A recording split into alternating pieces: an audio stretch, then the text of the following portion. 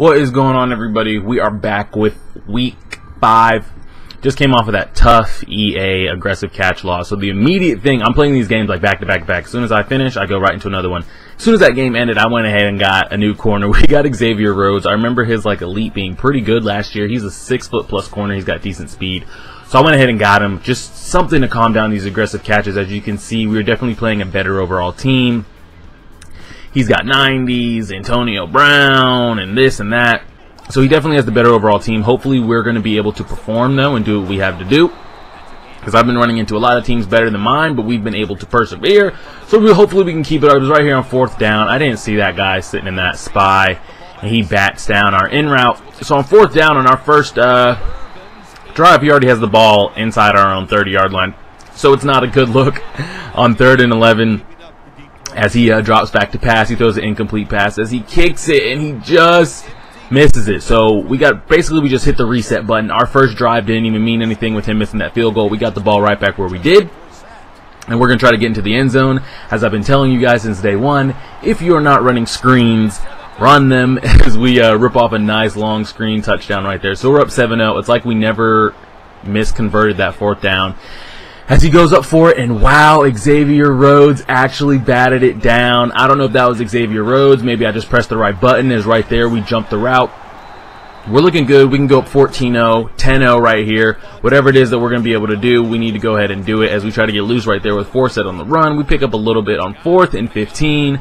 I decided to go for it. I don't know why. I tossed it up. We don't get it. So that's 2 4th down conversions that, looking back on it now, I probably shouldn't have gone for, but we did.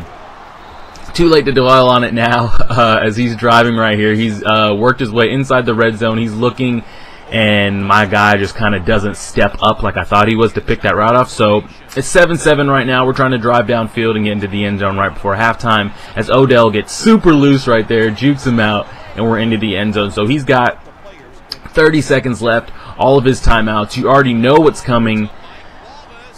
Not the aggressive catch. He just straight up dots us up. That verticals play is so dirty this year because it just distracts the safety. If you're in cover 3, it's pretty much a wrap. You need to be in cover 4 or 2-man under, or you will always get dotted. But we're going to try to respond right here. We definitely feel kind of salty that he was able to score that quickly without us being able to get a stop.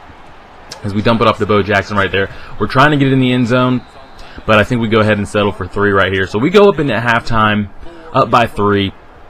We played a really shitty, just terrible first half as far as like ball management going for it twice on 4th down, giving him the ball in good field position, not punting when I should have, not playing smarter on defense and offense.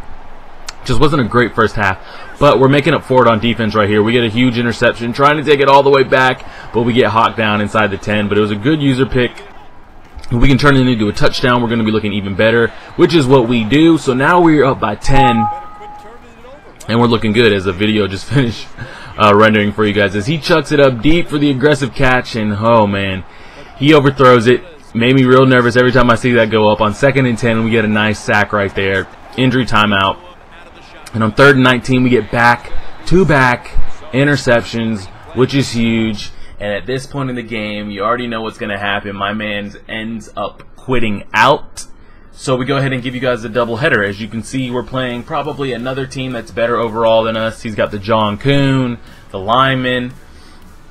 So he's not looking too bad. But as I said, we've been playing teams better than ours. And we've been able to come up on top as long as we keep playing smart. As he tried to establish the run on 3rd and 4 right here. Khalil Mack coming up huge, dropping back in that zone, getting that interception. Love that card. It's the only elite that we've got.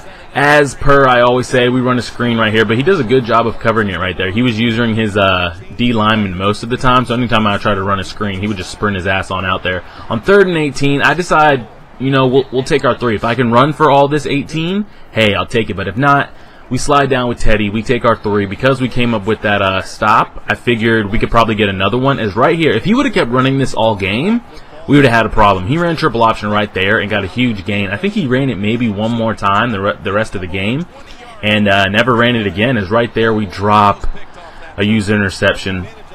Shake it off. As on 3rd and 12 right here, we bat down and pass, and he decides to punt it. So I would have rather had the user interception, but we do come up with the stop. And all we need to do is just drive down and score a touchdown. We go up 10-0, and we get ball at half, so it's not looking too bad as we dump it off in the flats to Bo Jackson, trying to make a move. We pick up on the sideline, and we're driving. We dump it off to Forsett. He's spinning, he's juking, he's spinning, he's juking. That guy just kept backpedaling, so I was like, let me see if I could shake him out the best I could. But his guys come up and help him out, and they're able to stop us. Is right there. We throw a dodge one, spin out of bounds. We're just getting too juke happy right now as we dump it to G-Jax. And actually, I thought he was going to drop that pass, but he was actually able to catch it and take it all the way into the end zone. Is right there. I don't know why my guy dove backwards. I don't know. Either way, we just got made to look real stupid right there, and he takes it in the end zone. So we're only up by 3 right now, and right there, I've been trying to lab that with my screen, like throw it to the other side when it looks open. I don't know what I was looking at, but we went up 10-0, and now we are down 4. And we're just not in a good position again, playing stupid against these better overall teams. But luckily, we're able to rip off a huge 80-yard touchdown run because we were just playing stupid. We were in the driver's seat, and we just gave up 14 unanswered. Is right there. He tries to run the option again. We sack him, stripped, scoop it up into the end zone. So now, it's like we never threw that pick six. We're right back where we were. We're up by 10, and he throws another interception. So we're looking real good. The momentum is back on our side. The score is back to where it usually was. And you can already tell by him pausing the game, you already know what's going to happen. My man hits that quit button. He's out.